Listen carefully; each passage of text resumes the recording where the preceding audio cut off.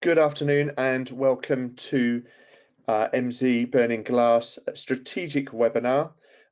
This afternoon we are going to be joined by some guests, and we're really going to be looking at the Skills for Jobs agenda, but specifically looking at what can be learnt from the local skills improvement plan Trailblazers. I'm Will Cookson, I'm the Director for Communities and Government. I'm joined by Ben Owen, who's also Director at MZ Burning Glass for Further Education. We've then also got Chris Hobson, who's the Director of Policy and External Affairs at East Midlands Chamber of Commerce.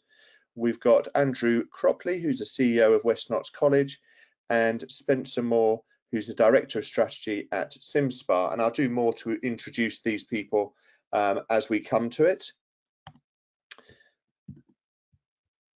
So I thought it'd be useful for anyone that hasn't joined us previously to just introduce MZ Burning Glass. I'll keep this brief for anyone that has.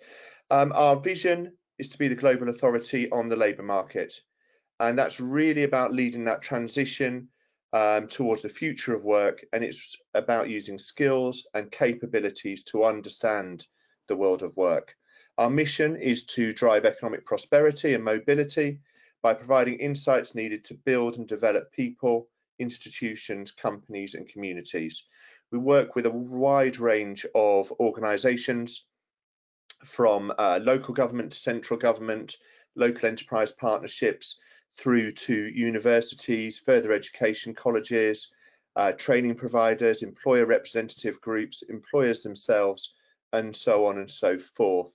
And what brings them together is that need to understand skills and talent across a place. So the agenda today, I'm going to do a brief introduction to the local skills improvement plans, because I thought that would be useful for anyone that's coming to this new or fresh. Then I'm going to introduce Chris, who's going to take us through the innovative approach that they've taken at East Midlands Chamber on their LSIP Trailblazer. Then we'll have a panel discussion on the back of that, bringing in Andrew from West Notts College and also Spencer from CIMSPA. And then we'll have summary, closing remarks, and then there's a little bit of information to share at the end of the webinar. And then we will let you hopefully progress towards your weekend. So local skills improvement plans, very quickly, we're at the phase of national rollout. DfE has set aside 20.9 million to create LSIPs across 38 areas over the next 3 years. Interestingly, those 38 areas are essentially local enterprise partnership areas or mayoral combined authority areas. So this all comes on the back of the FE white paper, which is now the Skills for Jobs Act. The plan is to basically make colleges or help colleges and training providers align the courses they offer to local employers' needs. Now, just to be clear, this isn't saying that this hasn't already, progress hasn't been made against this, but it's about ensuring that progress continues to be made. The pilots that took place were with 8 employer representative bodies. They were run in 2021 through till, I think it was just before Easter. And the first batch of local skills improvement plans were published last month. We can share links to those if that would be useful, but they are out there, just a quick Google away. The DfE has said they expect to be able to designate employer representative bodies for specific areas of the country from early autumn 2022 onwards, and they're looking to get full coverage. Obviously, this initiative is in regards to England, not any of the other devolved nations. Those who become an employer representative bodies they have to be corporate bodies. That are both independent of government and not a public authority. And I think that's really key to understanding them. And that's why we have seen chambers really come to the forefront in regards to these trailblazers and potentially in regards to the next phase. The new local skills improvement fund has also been announced. That will be introduced in 2023-2024. Each designated employer representative body will be able to apply for up to 550,000 to support the development, implementation and reviews for the period up to March 2025. Now, this second phase, this rollout, is happening at the moment. So we've got current expressions of interest. I think they're due in next week, if not the week after. Basically, that's all in train and progressing, and we'll talk a bit about that as we come into the panel discussion, or in regards to the conversations that we're having with Chris from East Midlands Chamber. I should say, if you have questions as we're going, you can use the control panel on the right-hand side, and you will see that there's a tab there for questions, and you can raise your questions there. And if we've got time, we'll cover those off when we get to the panel discussion. I thought now would be a good time to introduce Chris from East Midlands Chamber. We started working with East Midlands Chamber late 2021. It's a really interesting and innovative use of our data, and they're drawing on that using our APIs. Now, APIs stand for Application Programming Interface. We won't get into the technicalities around an API. I think the easiest way to understand it, it means they can draw directly on our data and then present that in the way that the organisation sees fit or most applicable to their use case. And I think this is quite an interesting use case. So Chris, are you there? I am, thank you, Will. Thank you very much for the introduction. You know what I've got to do now? I've got to quickly give you the, I'm going to change it so you're completely and utterly in charge, Chris. Uh-oh, look out, everybody. Yeah. Thanks, Will. So just as well as that, big thanks for the invitation, and thank you to all of you for giving up your time as well, so on a Friday, to come and listen to us. Hope you can see my screen now. I'm gonna very quickly, because I'm mindful of time and I want to make sure we've got plenty of time for the chat with the panelists afterwards. But I want to take you through the approach we used at East Midlands Chamber. We were focused on Leicester and Leicestershire. That was the area, one of the 8 Trailblazer areas, and it's in our patch. And I suppose you wanted to take DfE at their word. This was a pilot project. It was a chance to try and do something different and to think differently about a problem that's been a problem for a long time, as I'm sure you'll all have your own scars from working in this space before. So we wanted to try and do something different, and actually the data-led approach, the approach to data, both working with EMSI and also working with open source data, so DfE has a data, other sources as well. I think did give us a chance to do something different. There were 4, very briefly, there were 4 areas where we wanted to innovate and have a bit of an attempt to see if we put something different in at the one end, get something different out the other end. So very quickly, those 4 areas. First of all, in terms of how we gathered the data, how we accessed the secondary data in the first place. So we're very fortunate to have a great partnership with one of our local universities, Montfort University. We've got a knowledge transfer partnership, and through that we have someone working with us who is an absolute whiz, an expert when it comes to coding, writing scripts. And so what Harsh was able to do was create a number of scripts that essentially scrapes data from various sources and pulled it into our side and presented it via a series of dashboards. And it was Harsh who worked with EMSI on setting up the API, which we're really pleased with, and I shall show you what that looks like in a moment. Why do we want to take this approach? Well, first of all, it's automated, so the scripts are created, they run in the background, they generate the reports automatically when new data sets get refreshed. So does our data, so it removes lots of that human intervention. It means that that it's always current, I suppose. And secondly, it's something that's eminently scalable. So obviously this was a Trailblazer in Leicester and Leicestershire. The approach we developed here is easily scalable, whether that's by sector or by geography or anywhere else. So that's the first area of innovation. The second area, which is something I feel quite passionate about actually, because I don't think it always gets the attention that it should, and that's the narrative that you create around the data. So it's all well and good to get lots of really interesting data sets and to kind of crunch them together and present them in cool ways, but actually the vast majority of those people that we want to be using this as a useful tool, they will have very differing levels of ability when it comes to interpreting data. What is it, lies, non-lies, and statistics, etc.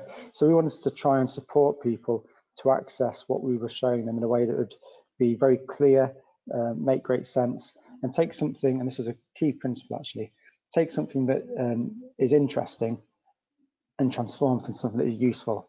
And so the test that we applied and everything we were doing, there were all sorts of variables we could have used, but the test we ran it through was, is this going to be useful? If the answer wasn't a resounding yes, then let's not clutter up what we're trying to show with noise that might well be interesting but isn't going to be useful. The third area of innovation was around how we access the primary data, so the business survey data. And again, we're really it was a bit of a risk because we've not done it this way before, but I think it paid off. We didn't run a massive survey or we tried to reach the thousands of businesses. We didn't hold dozens of focus groups. What we did is we created a representative business panel of those sectors we were looking at. We were focusing on 3 sectors. We kept it tight because it was a pilot. And we got those businesses to download an app onto their mobile phones, and they received daily questions 9 o'clock every morning. And the rule that we set ourselves was, if it takes longer than 30 seconds to answer, then this isn't, it's not the right question to be asking. But through that, the response rate was fantastic. I have to say, we weren't sure, but it was in the 90%, high 90% all the way through. But we got different sort of information than you would normally get, and also because it was a survey that ran over a period of time, the data was always fresh, and you can go back and test things again, and you can see how it might have changed over the month. So a new way of collecting the primary data, and I'll show you a little bit of that in a moment. And then finally, the fourth area of innovation, which again we're really pleased with what we got out of this, is we didn't ask businesses to tell us about the roles they were creating, and we didn't kind of ask them what jobs will they have in the future. And the reason being, that's really hard for particularly small businesses to really know and to be able to talk with confidence about. And actually they get asked that a lot, and if the answers that came back from that were the right answers, then again would we be in the position we currently are in. So we took a different approach. We asked businesses about the key knowledge areas, the key skill areas, and the key behavioural areas that they think would be important to have in their people for their growth aspirations over the coming 2 years, each time period we used. And there's 3 reasons why we focused on KSBs. Firstly, we think KSBs have more stickability, they're less transient, so they don't change as much over time, whereas jobs can change and roles can change. In the past 2 years have been the best example of that, haven't they? I think KSB areas, yes, they change, yes, they might evolve, but perhaps not at the same kind of rate. Secondly, I said we only focused in on a few sectors for the pilot. They're a bit more sector agnostic, KSBs. Again, not 100% sector agnostic, but there's definitely read across between different sectors. And finally, and probably most importantly actually, we know that working with educators and those in the education sector, KSBs is the language that they talk in, it's the language that curriculum gets developed around. It creates read across to have this common taxonomy between what businesses say they want and what educators are providing. So there are the 4 areas we tried to do something different in. I will very quickly, because I'm mindful of time, show you where we ended up. If anyone wants more time so I'm going to whiz through this now. If anyone wants more time to have a look, the website's live, insight-unlocked.co.uk. By all means, please do go and have an explore, and feel free to drop us a line if you have any feedback. You can contact us in the About Us tab. So let's have a quick look then. This is the page that we developed. So I'll take the second innovation first, I guess, if I can. So the narrative. So we created a series of user channels depending on who you might be. So you can see we've got 6 there. And the idea being that if you are an educator or a funder or an employer or whoever, a parent, you would select your user journey, and the journey you take through the different dashboards and the data would be different, because you know what an educator might want to find out will be different potentially for what a parent might want to look at and find out, or certainly the route through might be different. I think there's a lot more work to be done on this. This is only a pilot, and we're pleased to have got where we got to. As we develop this as a product and the tool, we want to invest a lot more in this part of it, embedding videos, some better data visualization. But that's I suppose how we responded to that innovation. What about the first one, the gathering data? So essentially, we've got two areas of dashboards. We've got skills supply, and we've got skills demand. And I'll just take you into one or two so you can see what they look like. Let's go into HE. So for every dashboard, perhaps obvious but important to say, what does the dashboard show? So what am I looking at? Because it won't always be clear to people. How is it useful? Again, an obvious thing to state, but we think it needs to be stated. And where does it come from? Every dashboard can be expanded out, and this is so here we're in Leicester and Leicestershire. You can see the 3 universities down there. You can see how many people are studying what. The data will be updated. The dashboard will be updated automatically as new data sets come out. Read alongside. I mean, interesting on its own. Read alongside A levels, Key Stage 4, GCSEs, FE, etc. You start to develop a picture of, from a skills supply point of view, what in Leicester and Leicestershire is being produced. Skills demand. So this is where we used where we partnered with EMSI and had some of the great insight we were able to get from the API, as you can see there. So here we're looking at occupation forecast data. You can look at, I won't expand it out, but do go and have a look if you're interested. You can look at jobs or placements or openings with the 3 sectors that we focused in on. You can go to different local authority levels, and see, it kind of speaks for itself. Again, the occupation forecast read alongside industry growth forecast, graduate destinations, the top titles and skills postings in terms of job vacancies being created. Taken all together, you get a picture, and hopefully the journey that you get sent through it gives you a better picture of what the supply is producing and what the demand is asking for. So that's the secondary data.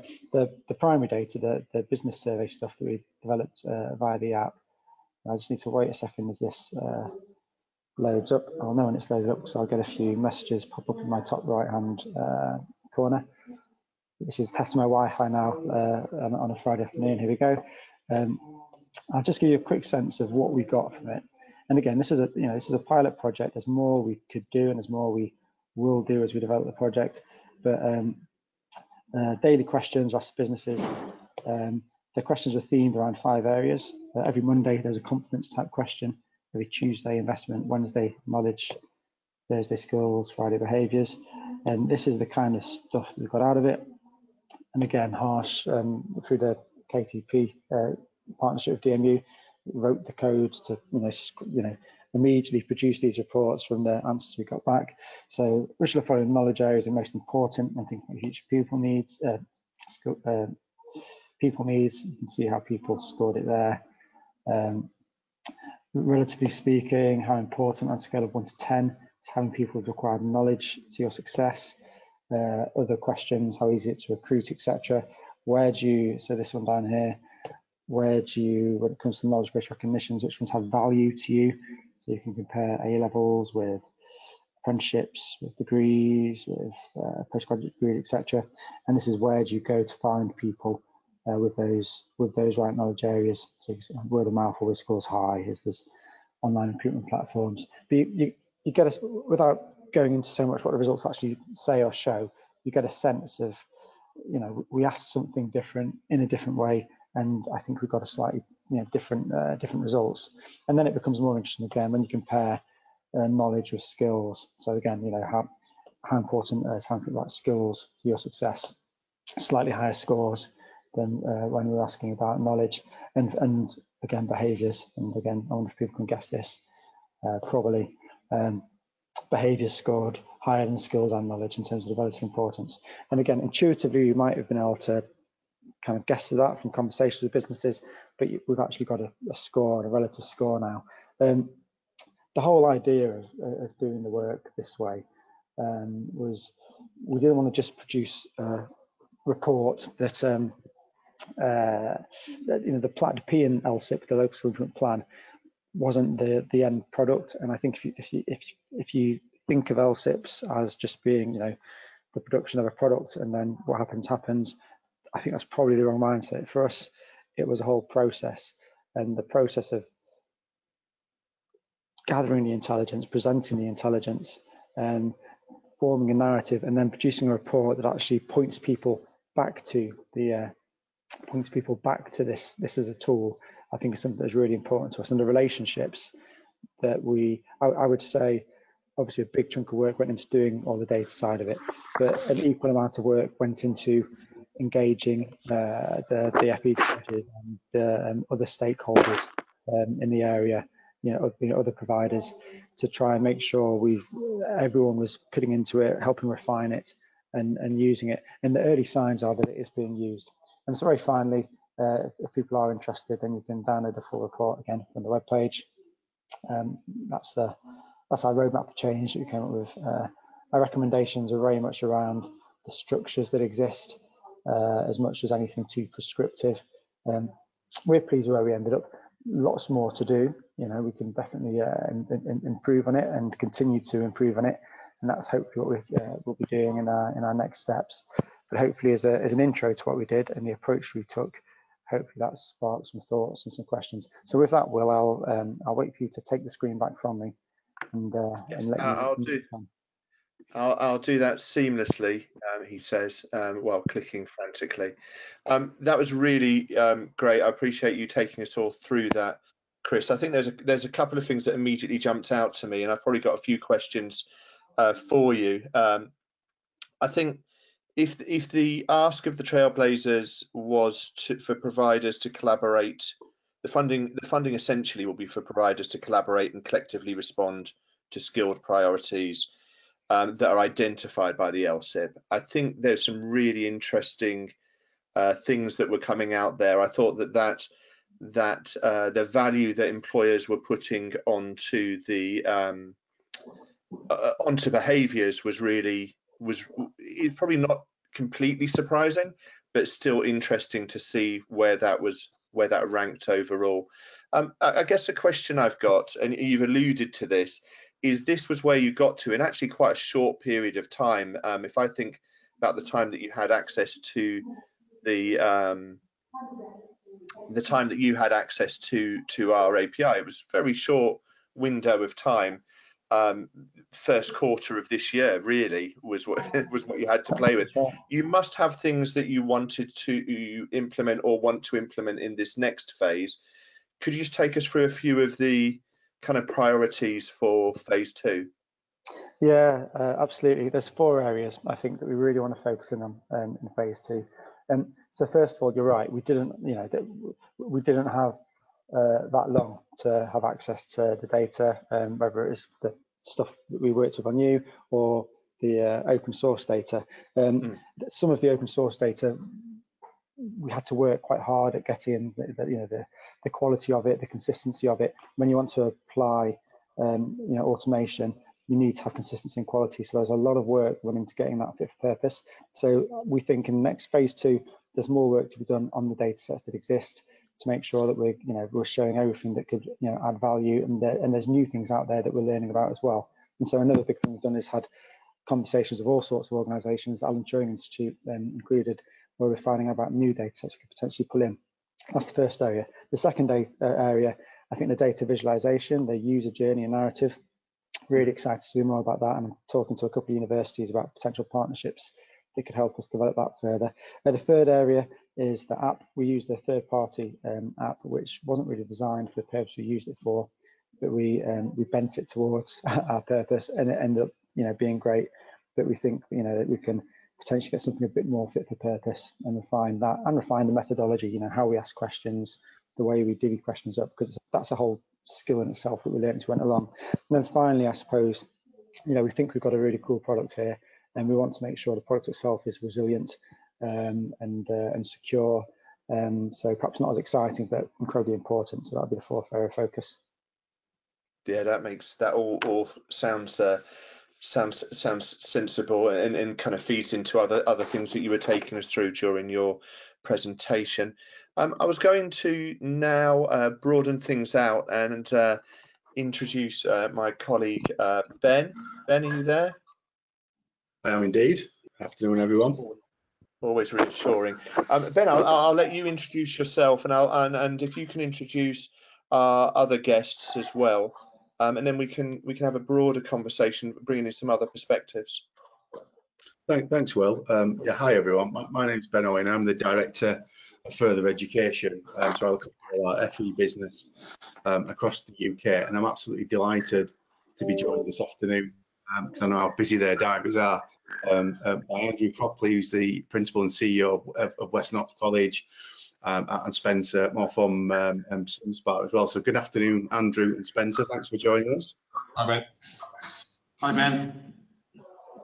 So I think obviously collaboration is not new to the world of FE. I think is the disclaimer I'll start with. I think you alluded to that, Will, as well as you did, Chris. I think obviously collaborations been about for a long time, and there's lots of good examples across the sector where colleges are working with schools, colleges, universities, employers, etc. But I think when we start to look at LSIPs, for me, and like I said, the skills for jobs paper, it's very much laser focus on you know, how things are going to work regionally, and obviously there's the looming caveat around devolution and the need to collaborate around funding, particularly in the adult piece. The first question that I've got for Andrew, and you know, there's some fantastic collaboration work happening at West Knox, particularly the work with Nottingham Trent University around higher technical provision. But Andrew, obviously this is a raft of policies that the sector had for the last sort of couple of years have come out as thick and fast. What opportunities do you see that LSIP presents for the sector, and how is the college approaching these opportunities and making the most of them? So I think the LSIP is a huge opportunity. I think primarily it's because colleges, ever since I've been in the sector, which is nearly 13, just over 13 years actually now, have tried to understand what the business need is and tried to recover from a previous 20-year history of education and industry being separated. And it's hard work. It takes a lot of time, a lot of energy, a lot of effort to get out and talk to businesses. And I think also we've become mired in the marketisation of education in having rather transactional conversations with employers, often trying to sell them stuff. Apprenticeships or whatever it might be, and I think this gives us a real opportunity to create a comprehensive two-way dialogue with industry, which enables us to really understand not just what they need, but how they need it, how they perceive us, what the limitations are that we are presenting to them, but also for them to understand us better, and to work with us to help us shape the provision, to help us take our provision deeper, to help people in schools to understand what the offer of FE is, to start to change some of those middle class presumptions that a successful journey has to be GCSEs, A-levels, universities, and professional careers. And start to really shape those conversations into the much wider tapestry that there is. So I think there's huge opportunity if we get this right. Frustratingly, it's surrounded by some policy agendas which have taken us in a completely different direction, and we have to challenge ourselves to rise above that market force that we're driven towards. And it's not too difficult for us because we're in a relatively captured catchment, but I know in more metropolitan parts of the country there's a lot of competition between colleges, and I think we have to try and find ways to rise above that to really make the most of the opportunity that this current agenda presents us. Yeah, absolutely, Andrew. I mean, I think obviously marketisation, like you say, is the sort of elephant in the room around a lot of this collaboration. But I think it's good to hear, particularly, you know, obviously from chief exec, how open you are to that collaboration. And like I said, the stuff that you do with Nottingham Trent is particularly fascinating and has been a really successful partnership. Yeah. I think feeding back on Chris's demonstration, it was great to see, echoing Will's point, it's great to see the stuff around behaviours and particularly around transferable skills and common skills. But when you approach planning and particularly, you know, in this time of these LSIP pilots and as you're moving forward, how critical is data like employer demand, skills data, you know, occupational forecasting? How critical is data when you're deciding the design of the curriculum for the college? So data is clearly a really important start point. And you know, the MC data set that we have access to is incredibly valuable. But I think, you know, our approach is always that the data really just tells you what questions to ask. And so the really important things to take into mind when you look at the data is what's driving the data to where it is. What are the assumptions that stand underneath that data?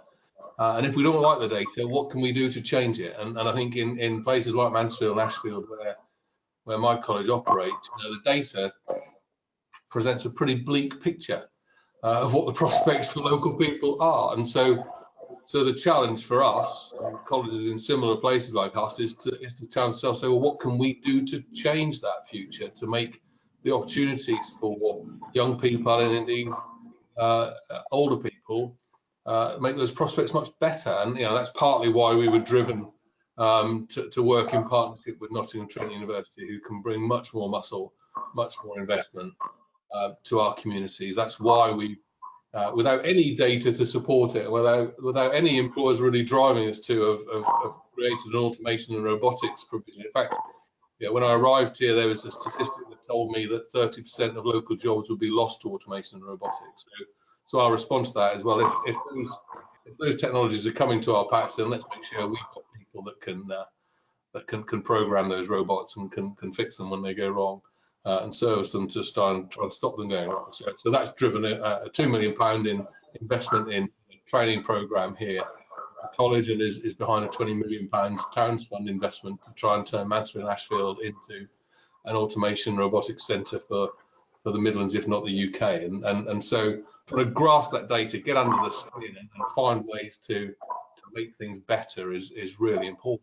And of course, when you align the sort of information and data that Chris has presented, and I think there's huge potential in the approach that's taken to really get under the skin of how we make that dynamic work, how we make ourselves more accessible to businesses, how we make sure we're having the right conversations at the right point in time, so that our courses are relevant to young people and to businesses, that we're able to pitch them in a way that excites people and that they take people into great jobs.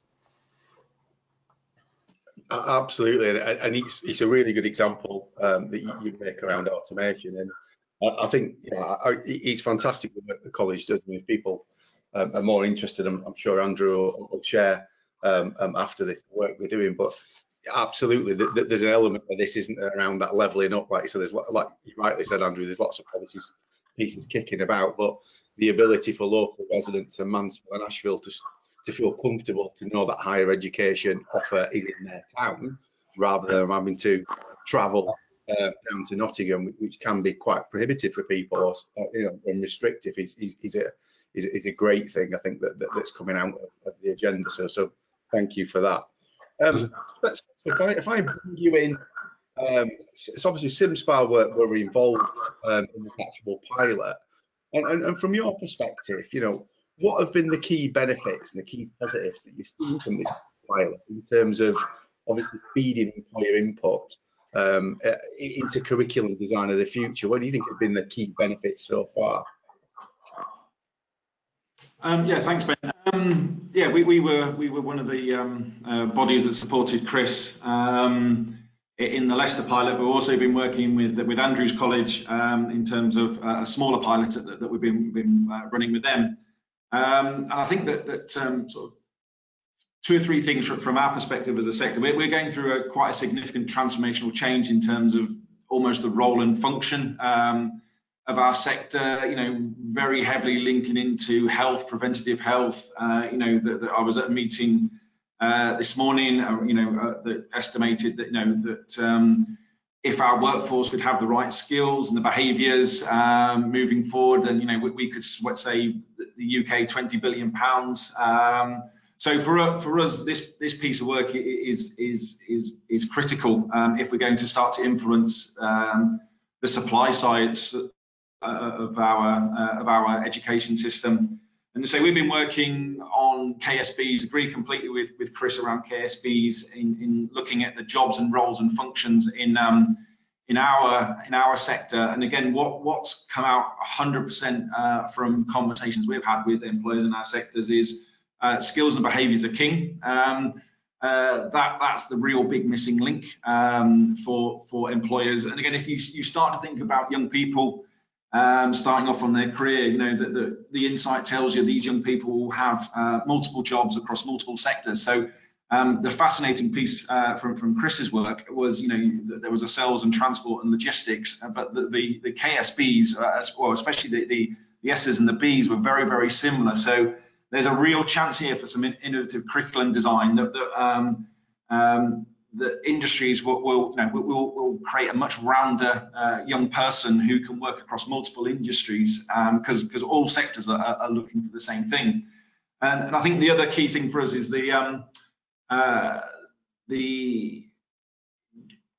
getting underneath that data for us, and understanding what sort of job roles that affects, and then subsequently the work we've done with the 4 colleges in Leicestershire as part of the pilot, and also the work that we're doing with Andrew's College, is then how does that impact on curriculum design. So we've worked quite heavily in that area in terms of really starting to introduce a much heavier emphasis on skills. But again, if you look at Chris's report, especially in our sector, there's still a heavy drive on these professional qualifications or these professional license to practice. So just sort of an example of what we're doing at West Notts is we've worked with the team there, and we've redeveloped their level 2 and created a curriculum that is based on a core product of customer service and skills, and then bolted in a set of technical qualifications that sit around that core curriculum, that ultimately gives the employer the confidence that these people are coming with those skills and behaviours, but also have the right license to practice for the various jobs. And again, when you look at, you know, the 24 learners that we've just worked through with West Notts with Andrew, you know, that not all of them are going into employment in our sector, but because we've got that core curriculum and that transferable skills, that they're all going to some form of positive destination. And I think that's really critical for young people. You know, that I've got a 17-year-old lad who, you know, just in his A levels, really still doesn't know what he wants to do. So making sure that we don't pigeonhole people, that we have these transferable skills, but those that really know what they want to do, we're giving them the opportunity and the license to actually get into employment. So yeah, I think this data-driven approach really gives us a chance to innovate in the way that you know, colleges and universities and others can start to look at their curriculum design. I mean, I couldn't agree any more. A great example. Thank you, Spencer. And again, I can't agree any more around transferable skills. I think that for me is one of the big opportunities. I was at a conference yesterday talking to representatives from the Education Training Foundation around transferable skills and the need to help our current Y12 cohorts and future Y12 cohorts that have been disrupted through COVID. The data is pretty much saying, you know, those communications, customer service, resilience, all those type of things branch many roles, don't they? So I think giving the, you know, empowering the students to develop those skills and making sure the funding is there for colleges to spend, you know, quality time on that provision is critical moving forward. So I think absolutely fascinating example that you're doing. And again, I'm sure you'll probably have, or we'll have lots of questions from people after the webinar around the work that you're doing. So thank you for that, Spencer. Well, I think over to you if you've got any more questions. I just wanted to take the opportunity to thank Andrew and Spencer for taking the time out this afternoon to be part of this, and obviously sharing fantastic practice and great insight into the opportunity that this policy is currently giving employers and the FE space. No specific questions from me. I've got some observations which I'll share in a bit. I think the key thing I wanted to mention is it feels like this is very much a moment in time, and it'll be really interesting as we get into the rollout and into the next phase to revisit this conversation, because this is a moment in time, but obviously there's ambition here to progress on all fronts, and I think revisiting that at some point either later in the year or early next year would be really interesting. So if we can drag everyone back, that would be great. But yeah, thanks for finding the time, and thanks to Chris. Just wanted to share a few thoughts, and I'd be interested to get through from you, Ben, as well, in regards to things that you've picked up through the session this afternoon. I think there were a couple of things that were said right at the start by Chris that I thought were really important. We talk, as you'd imagine, being MC Burning Glass, we talk a lot about data, but that point about supporting people to access it and ensuring that it's pitched in the right way, taking out the noise so that you get to the useful, insightful and interesting insight or data, it seems to be something that we should definitely continue to evolve our thinking, both internally, but it's interesting that it's also there in terms of how you bring in other organizations or stakeholders. I think Chris was talking specifically about how you bring in that draw in that primary evidence from employers by surveying them in a way in which you're going to keep them engaged, and you can ask them things on multiple times, rather than one long survey that asks numerous things in probably quite a complex and uninteresting way. So I thought that was really interesting.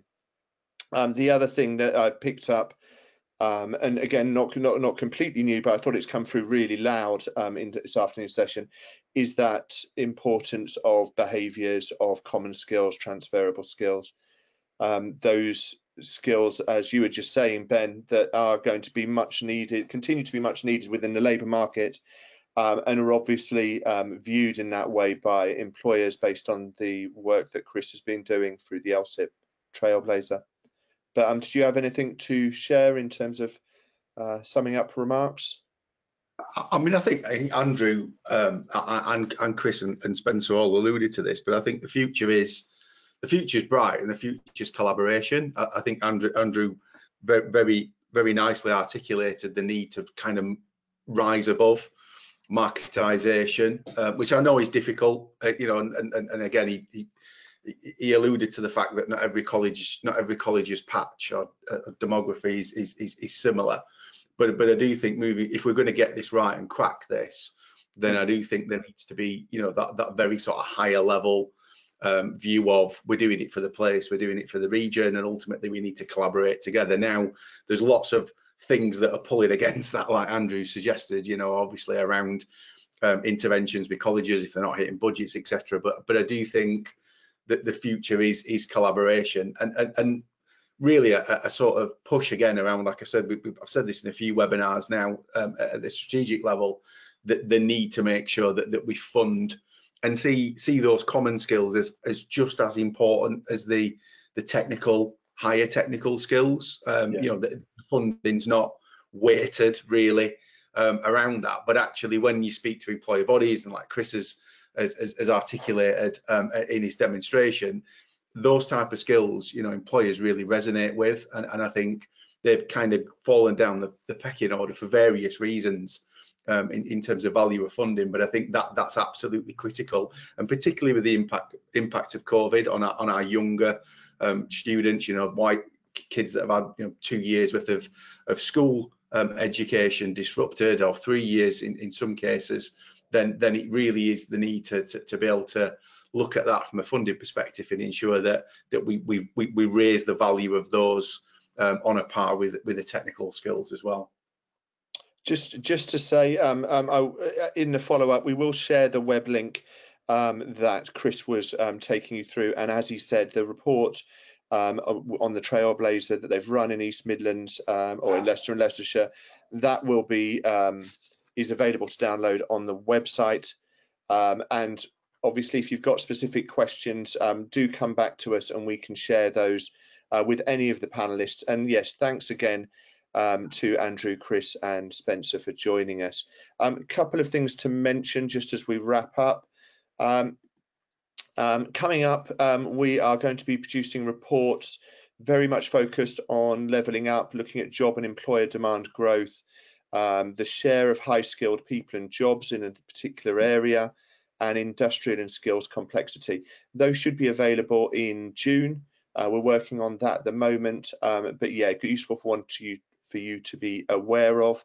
Also, we are looking for sponsors for a UK research report, which we will also be talking about more. But if you'd like to find out more about that research report and how you might want to get involved, do make contact. And then it's just to mention forthcoming webinars. So 28th of June, we've got the final one in our Levelling Up Agenda series, focusing on reducing disparities. And you can register for that using the link down here or on our website. And then Ben is back with guest speaker Ben Knotts, who's the assistant principal for students at Western College, and that's looking at helping students understand their potential career pathways. So thank you all for attending. Have a great weekend. Thanks, Ben, and I'll hope to see you at a webinar soon. Take care. Bye-bye. Everyone.